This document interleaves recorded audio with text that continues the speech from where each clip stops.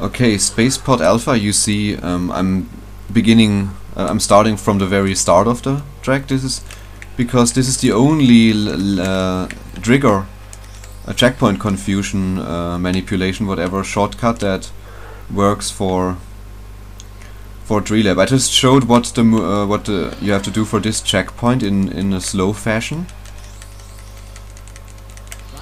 So then you go backwards. I mean, on a Dreelab you would also want to get some bananas on the way. Should have at least 10 here, and then you have to go up this, like the second last white line is an indicator. Yeah, that you have to turn around here.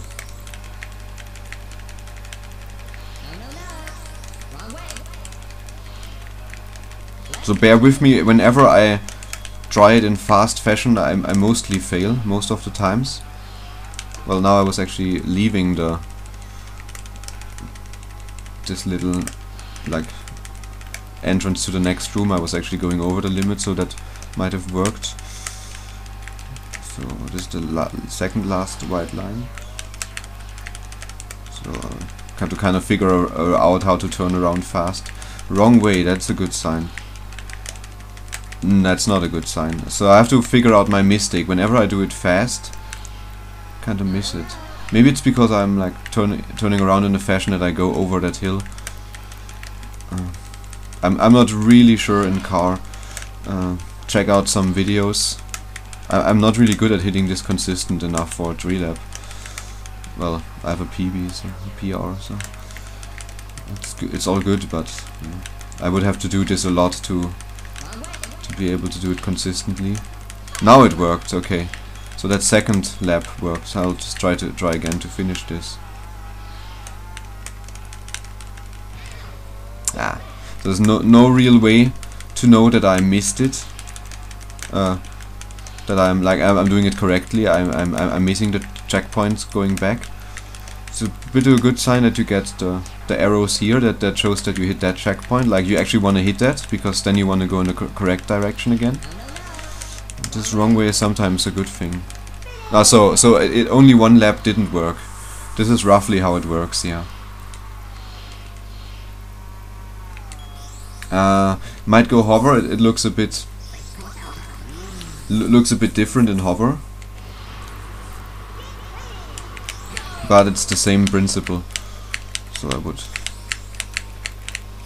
4 bananas already. See, could really see how that wrong way got removed there.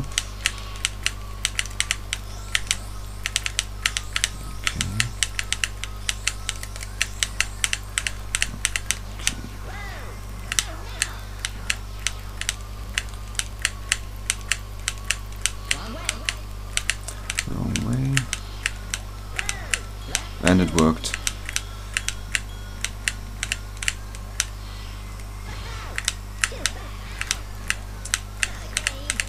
Man, this is a bit weird. But yeah, these are all the lap confusion, checkpoint confusion shortcuts. And then the only other category are the outer bounces, where you actually leave the limits of the track, like here in plane. Probably would have to be covered in another video. Oh, that worked. Also a lap. Okay, nice. But yeah, a bit easier to navigate with hover for me, so I can do this relatively consistent, like hit the stuff clean. But you basically want to do what I did in the slow-mo at the start. See, I was not hitting the white line, so I'm not 100% sure if that still worked. I'm getting the wrong way at least. Oh, YOLO!